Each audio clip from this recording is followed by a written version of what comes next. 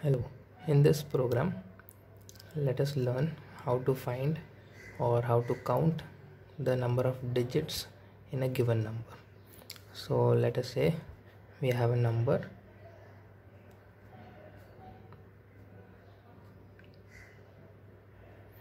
so we have to count how many digits this number has.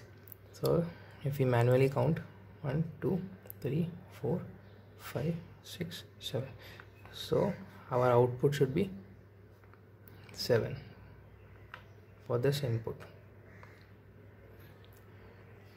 So how do we count the number of digits? So a simple logic is we will divide the given number by 10. So if we once divided by 10, since it is an integer number, if we divide, this is a integer, so if we divide it by 10, we'll get, this is the actual value, but since it is an integer, it will not consider this decimal part, so our output will be this if we divide by 10. Next time when we divide this number by 10, it will result in, again you divide it by 10, it will become 3 4 2. So in this way we have to keep on dividing,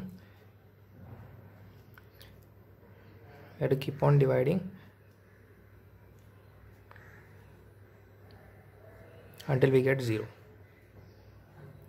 So once we get 0, we have to stop our loop. So we can see the count as the number of times we have divided it by 10. So 1 2 3 4 5 6 7. So we were able to divide the number by 10 7 number of times, so our output is 7. So let us see how to do it. So when should we end our loop? When our result becomes 0. So let me first create a variable called n. Our n will have the input value. Let us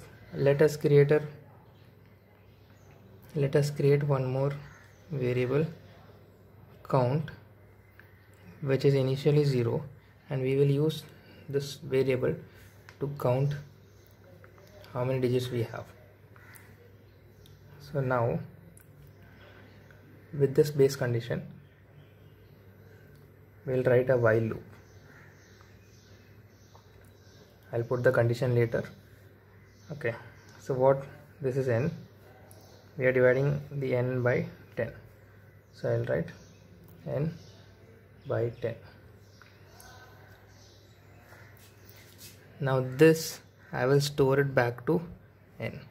So initially what this statement will do is it will divide n by 10. What is the result?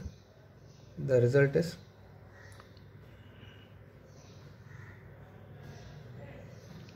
this result will be stored in n.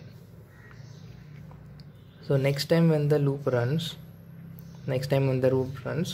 our n is 342435.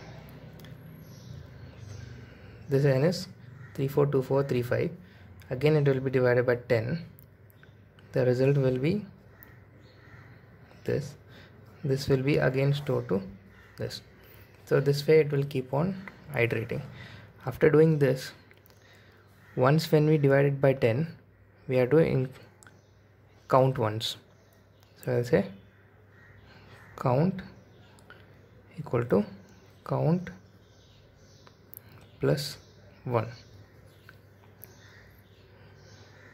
And when it should end, see, first n was this, then we divided by 10, it became like one last digit was removed.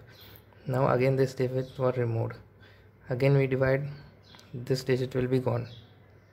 Then again we'll divide, and finally it will arrive to 0. So finally n will become 0. So when n is 0, we have to come out of the loop. So that will be our condition.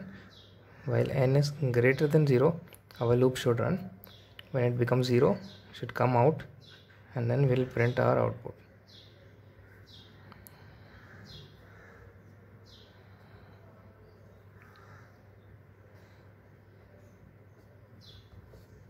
Now let's run this program. So here I have typed the program in NetBeans IDE. So let us run this program and see. Our output is 7. For the given input, our output is 7. 1, 2, 3, 4, 5, 6, 7. Output is 7. So what if we add 2 more digits? Now we run the program again. We get 9. We remove some digits. Our output is 5.